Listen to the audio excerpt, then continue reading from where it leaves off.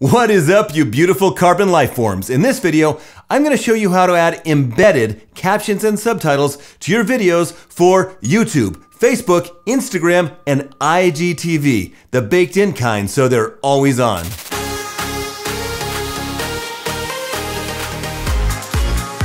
Hey, my name's Trevor, Hollywood editor turned full-time realtor and YouTuber. If you want to learn how to sell more stuff like houses using video, go ahead and hit that subscribe button and whack the bell. This stuff works, man. My brand new student Brandon posted this video and 2 days later he had a client filling out a loan application. Most video nowadays is watched with the sound completely off, especially on mobile. Because of that, I caption all of my videos with a service called Rev, and I've got a whole video about how to do that right there. Now, the service they provide is for closed captioning. It's super automated and super simple, and closed captioning means that the video can be turned off or on by the user depending on where they're watching it. Like on platforms such as Facebook and YouTube, you can turn the captions off and on. That's called closed captioning. But sometimes you want the captioning on all the time.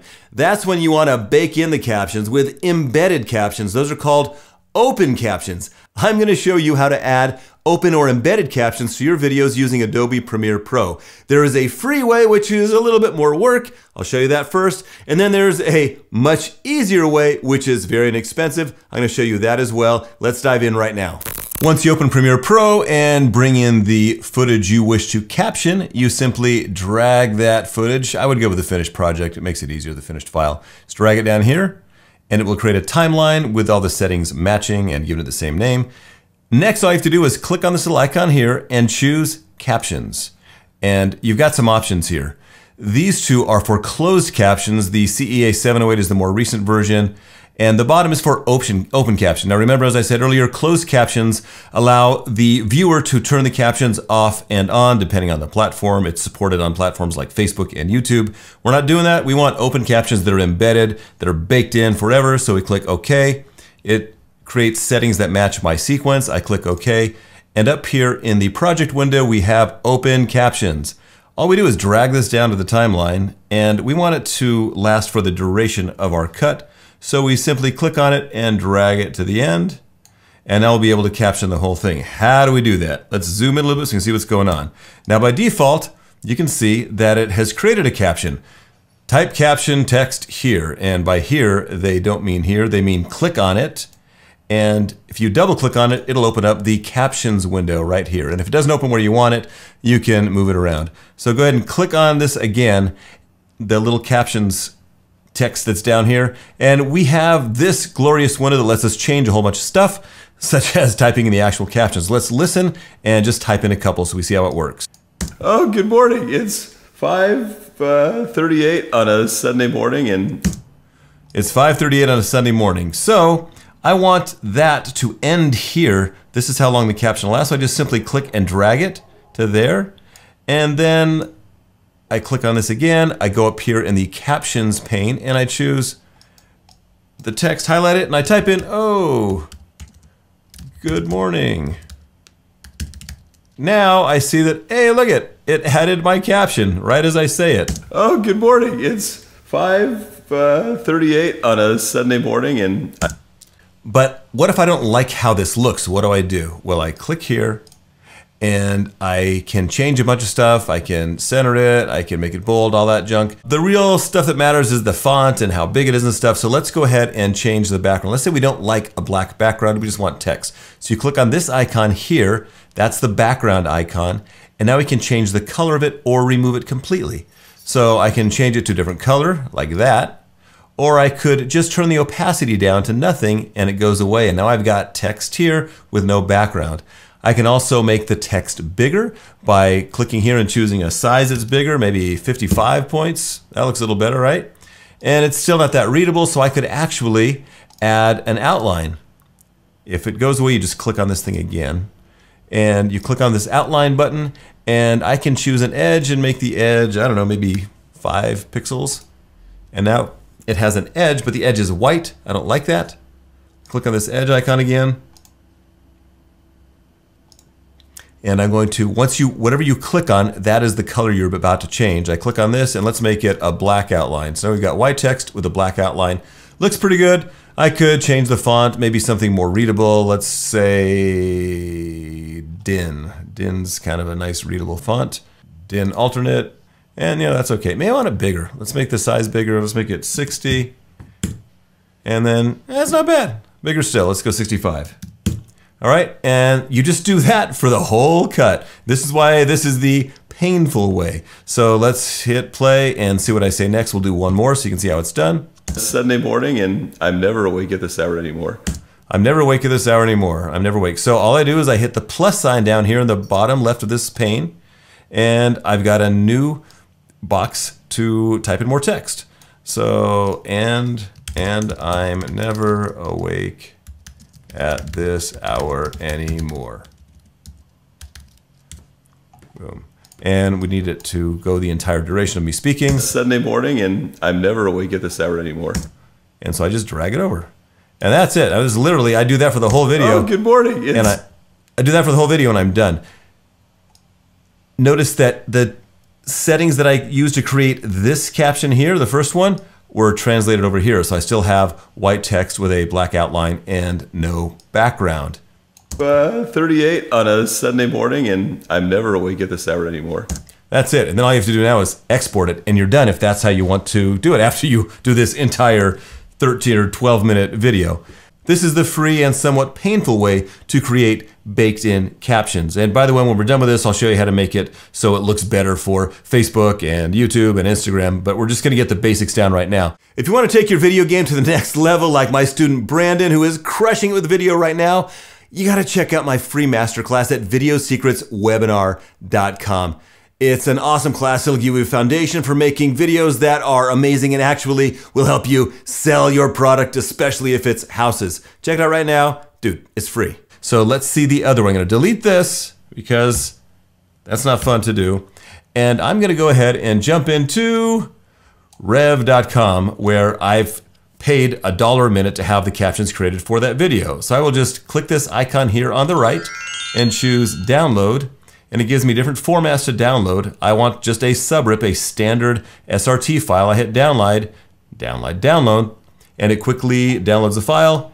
Now I just want to import that file into my project. And I'm going to delete this open captions one, because I don't care about that one. And I'm going to double click to import and go to my desktop. And I see the SRT file right here. I'm going to hit import. And now all I do is I drag this captions, I read this entire SRT file onto my timeline. Look at this.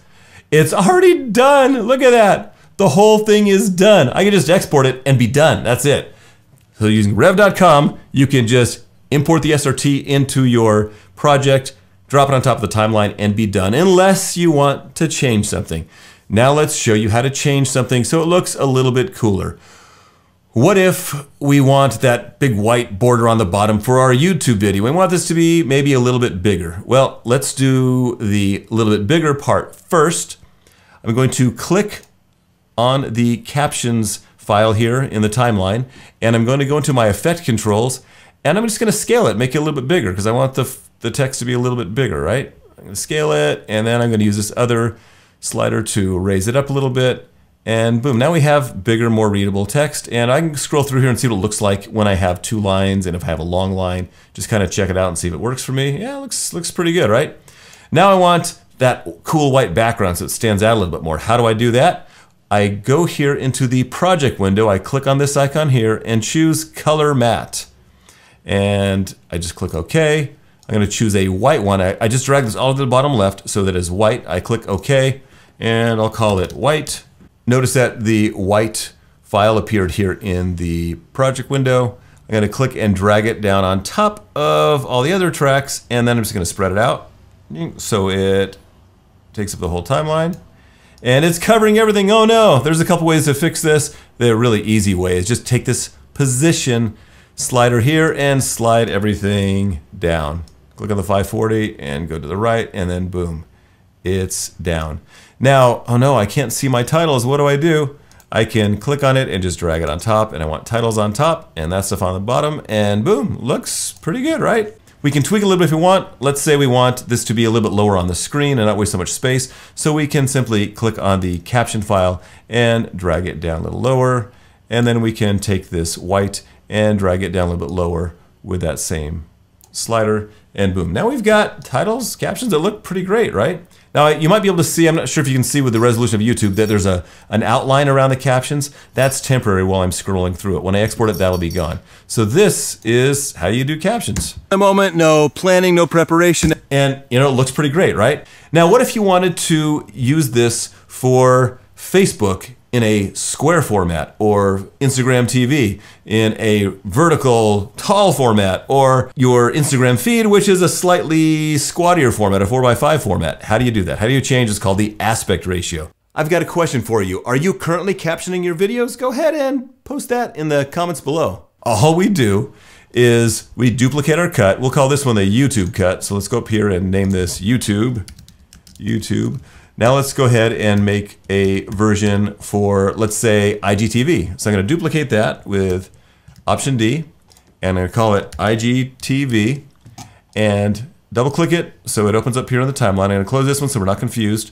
Now what we do is click on all the tracks, raise them up one track by hitting the Option and up arrow. I'm going to take this white and I'm going to drop it below everything. And now I'm going to change the aspect ratio of this video so it matches IGTV. IGTV likes a vertical, long, stretchy format. The way you do that is you click on Sequence Settings. You change the frame size to 1080 by 1920. And now everything is vertical, except it doesn't look right yet. So the first thing we want to do is make sure that the video is fitting correctly in this frame. So we click on the video track and we go into the effect controls here and we scale it down until it fits exactly in that space. Boom, looks perfect. Now this white is all in the wrong place as well, so we need to click on that and raise it up and up and up. And we need to scale it so it fills everything. And look at that, we scaled it up a bunch. And now everything's beautiful except that the titles are still not quite in the right place. So we simply click on the titles and we go back on the effects tab and we adjust the position down right there, and boom, look at that. It looks kind of perfect, right? You can scroll through and make sure everything looks right. Oh, look at that, too long. So this is why you scroll through, so you can make sure that some of these lines actually fit. What do? The easiest way to fix that is to scale this entire thing so it's a little bit smaller. So we're going to scale the captions a little bit smaller so they fit. And then we're going to look again and see if we have any other issues. Now it's a little bit too high, so we're going to lower them a little bit. With that icon, with that little number right there, it's the second position number here. And now let's check. Just scroll through the whole thing and make sure they all fit, look perfect all the way through. And looks great, right? So we can export that now for IGTV. Here's the beautiful thing. IGTV is vertical, it's 9 by 16. Instagram is 4 by 5. It's 4 wide by 5 high, so it's a little bit squattier. But when you import this thing into Instagram, it is going to automatically cut the top and bottom off. So it'll be done already. So you only need to make one that's for Instagram or IGTV. And the beautiful thing is you can upload this to IGTV directly, and then there's a button you can check that'll allow you to send a preview to your Instagram feed. And the preview will be proportioned correctly with the top and bottom cut off a little bit, just a little bit squattier, and it'll be 1 minute long and give them an option to watch the video on IGTV. If you want a tutorial on that, let me know. Next, we're going to create a version for Facebook. A lot of times you see these videos in there on Facebook that are square. So what do? You already know how to do it. You just go into Sequence Settings at the top and you change the frame size to 1080 by 1080. Click OK. And now everything is square and it could be done. Let's look. We already know that it fits left to right because we didn't change that size. And this should be perfect as well. So look at this, scroll through, that's all you have to do, and you can export it. Now we could have duplicated it over here and made a separate one so we can export them all together, but this works fine. Now all I have to do is export this. So all you do is you hit File, Export, where'd you go? Media. And there's only one other box you need to make sure is correct. The default here, H.264 high bit rate, IGTV1. This is actually the Facebook version, so we can change it here to Facebook. And you hit save, choose where you want it to go. It's going to the desktop, I think. Let's look. Desktop, there it goes. Hit save. The other thing you want to check is captions. Down here, you have these options. You want to make sure that captions are set to burn into video. If you turn them off, look what happens. They go away. You don't want that. This is burn these captions into the video, and then you just hit export, and boom, we're done. And then you'll have a video, and you can do, export all three of these that would have been here if I would have duplicated that, and boom, you'll have 3 versions that quickly with captions for YouTube, Facebook, Instagram TV, and Instagram. Boom, it is that simple. Remember to check out my free webinar at videosecretswebinar.com. If you got anything out of this video, please give it a thumbs up, and don't forget to subscribe. You haven't subscribed yet? Dude, subscribe right now. I cannot wait to see the captioned stories you have to share.